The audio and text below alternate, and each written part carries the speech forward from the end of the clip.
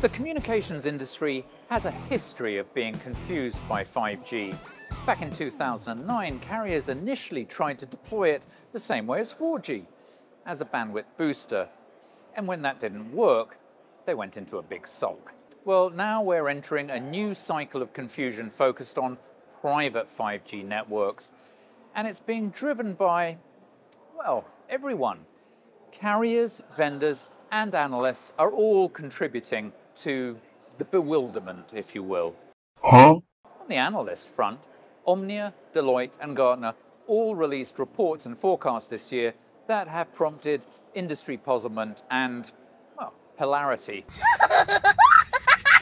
Gartner's analysis appeared to have been delivered by Clown Car. Its magic quadrant muddled 4G with 5G tech and conflated manufacturers, service providers, and systems integrators. Gartner also completely left out Huawei and Samsung, who together dominate about a third of the global market, rendering their entire effort essentially pointless.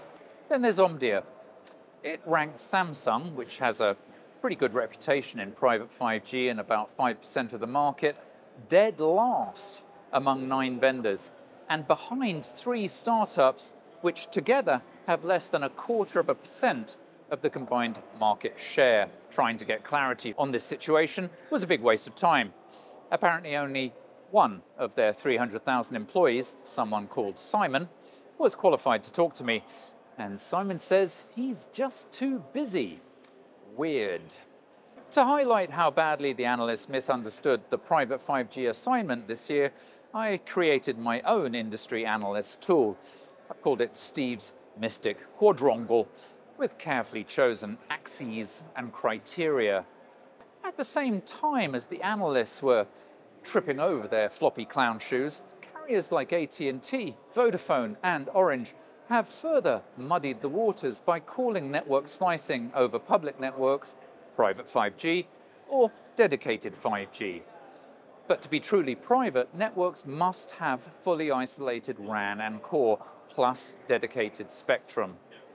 Carriers have a long history of stretching 5G definitions to sell more services, and it's actually pretty disappointing to see that they're at it again.